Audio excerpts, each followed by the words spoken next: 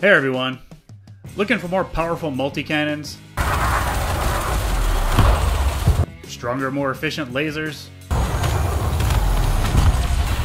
Faster, more nimble thrusters? Bigger jumps?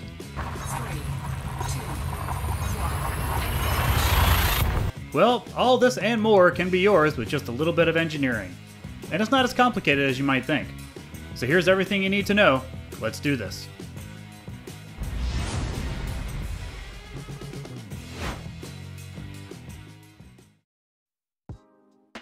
So the first step to engineering is unlocking the engineers. Each engineer specializes in 2 or 3 types of modules. So take a look at your engineers tab, and you'll see which ones you currently have access to, what the requirements are for unlocking them, and what modules they can upgrade. So for example, the first engineer you'll likely unlock is Felicity Farseer, and to do that you'll need to achieve Scout rank in Exploration and bring her 1 meta alloy. So in my case, I've already unlocked Felicity, but the next engineer I'm looking for is Celine Jean, to upgrade my hull and armor.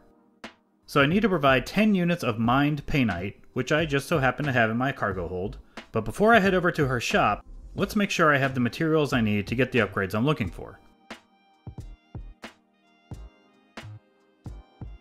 For each component of your ship, you can choose one specific type of upgrade, and you can do that upgrade 5 times, with each new level providing a greater effect than the previous one. These levels are called grades. To do the actual upgrades, it won't cost you any money, instead you need to provide the materials. So, let's take a look at materials for a second. Materials come in 3 classes: manufactured, encoded, and raw. Manufactured materials are exactly that, manufactured technology components. They can most commonly be found in salvage, such as planetary wrecks or from the floating wreckage of destroyed ships. Also, see the link on the screen now for a less than honorable, yet very effective way to obtain manufactured materials. Encoded materials are basically data. You get these from scanning other ships, using your wake scanner to scan wakes, or from various data beacons scattered about.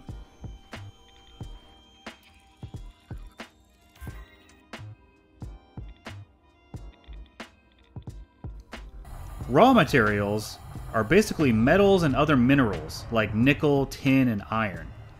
You get these mostly from mining asteroids or from geological formations on planets. Now, another note about materials: they don't take up cargo space, so don't worry about having a big enough cargo hold, they'll just go right in your inventory. Also, they transfer automatically between ships, and you'll even keep them if your ship gets destroyed. Don't ask me why or how, I'm not complaining.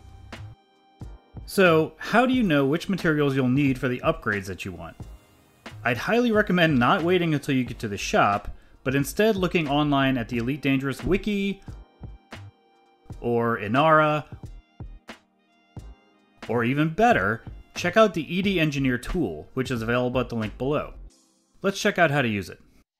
So let's take a look at the upgrades I'm planning on making at Celine Jean's shop. First, we'll filter for just Celine Jean.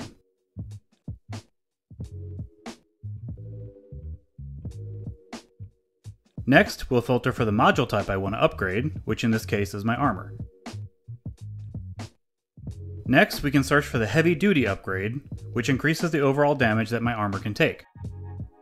So now we can see the 5 grades for the heavy duty armor upgrade. And if we click into each one, it'll show the materials needed for that step, and will even tell us what we already have and what we still need to get. So in this case, looks like I just need carbon for grade 1, carbon and shield emitters for grade 2, and carbon, shield emitters, and high density composites for grade 3.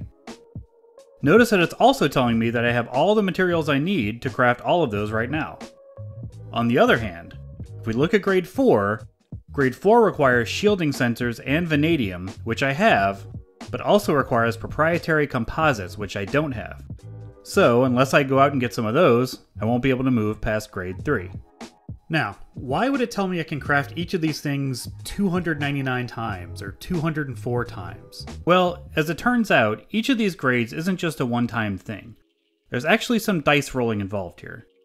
So when you get to the shop, you'll spend these materials to roll the metaphorical dice to get some amount of progress for each grade level before you can access the next grade. Overall, I budget the following number of rules for each grade, and that usually does the trick.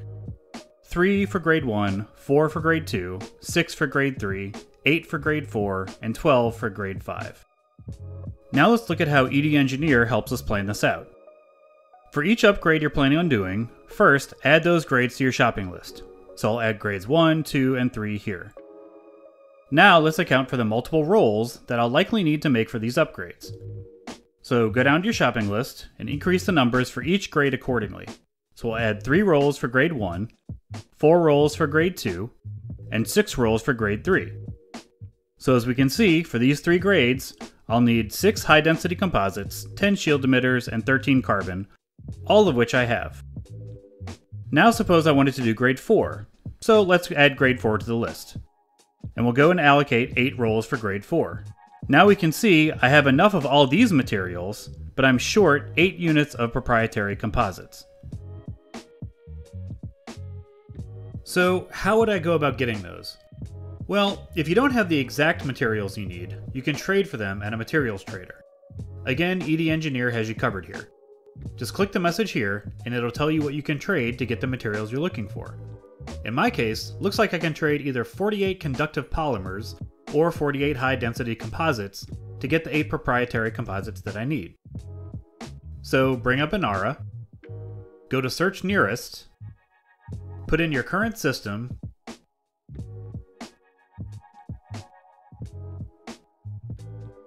and then under Station Services, put Material Trader. Now look for a nearby trader for the type of material that you need. In this case, I'm looking for a manufactured material trader, and there's one nearby, so off I go.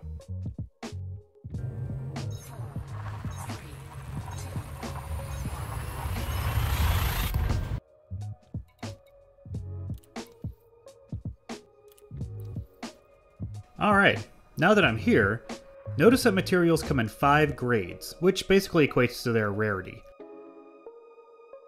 Also note that you can get better trades between materials that are in the same category.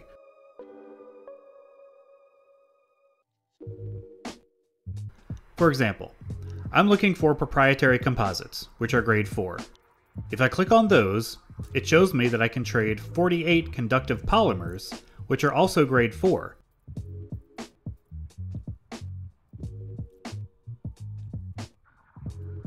Or I can trade the same number, 48, of high density composites, even though they're only grade 3, because they're in the same category. So you see how you can trade material up or down depending on their grade and their category. Alright, enough of that. Let's get my materials and head to Selene Jean.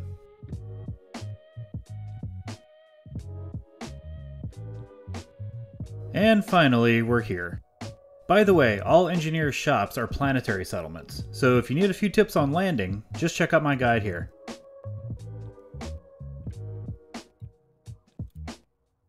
So first, I'll unlock Selene by donating the 10 painite that I brought. Now it'll show the modules that Selene can upgrade, and the access grade that I have with her. Now since I haven't worked with her before, I'm starting at grade 1, but this will change as we do the upgrades. So now let's select the type of upgrade we want to do, in my case, armor, and then select the module we want to upgrade, which is obviously my ship's lightweight alloys armor. Alright, here we go. On the left, you'll see the different types of upgrades offered. So I'll scroll down to Heavy Duty Armor, click on Grade 1, and it'll tell me the materials required to do the modification.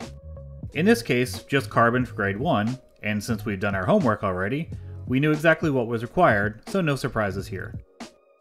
So hit Generate Modification, and let's do it. It'll let you know that it's going to use the materials and apply the upgrade, so click Generate, and we'll do our first metaphorical dice roll. So we'll just keep rolling until we unlock Grade 2, and you'll notice that each time we generate the upgrade, the module stats increase a bit, and our access grade with the engineer increases as well. Alright, we've unlocked Grade 2. At this point, we can go ahead and click on Grade 2 without technically finishing Grade 1. That's okay. Grade 1 will be completed with our first roll on Grade 2. Once again, we already know the materials needed, so spin that wheel until we get to Grade 3.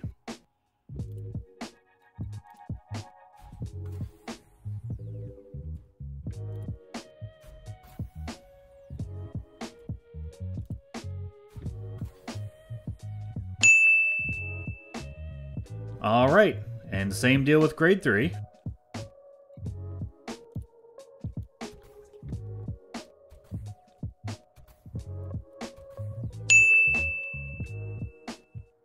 Okay, now let's see how far we can get with grade 4.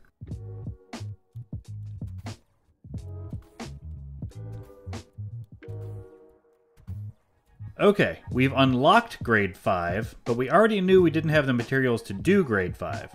That's okay. Grade 4 is still a huge improvement over stock. So let's finish out grade 4.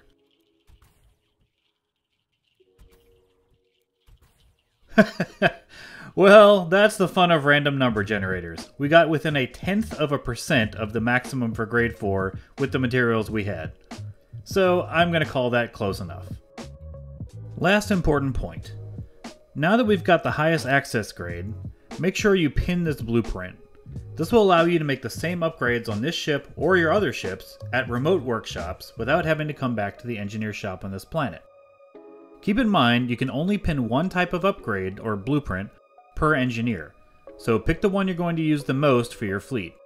And also, the grade of the pinned blueprint will only go as high as the grade you've unlocked when you pin it. So in this case, I'll have a grade 5 pinned blueprint. Now, in addition to the upgrades we just saw, you can also apply an experimental effect, which is basically just another bonus for that module. There's no grades for it, this is just a one-time thing.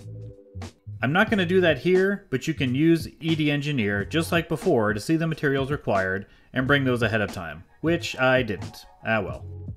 Also, keep in mind that you can only add experimental effects at the engineer's shop. You can't pin these to do these later at remote workshops. Now let's go back and check out the other type of upgrade that Selene can do, which is hull reinforcement. When we start here, you'll notice that we're already at the maximum grade for Selene from our previous armor upgrades. So our upgrade rolls now should be much better. Let's give it a whirl. I'll go with the heavy duty hull reinforcement upgrade, and sure enough, it only took one spin to do grade 1.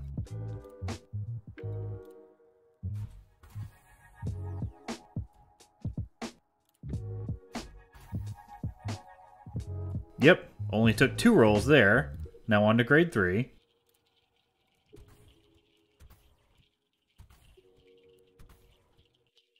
And grade 3 only took 4 rolls. And I already know I don't have the materials for grade 4, so that'll wrap up this session with Miss Selene.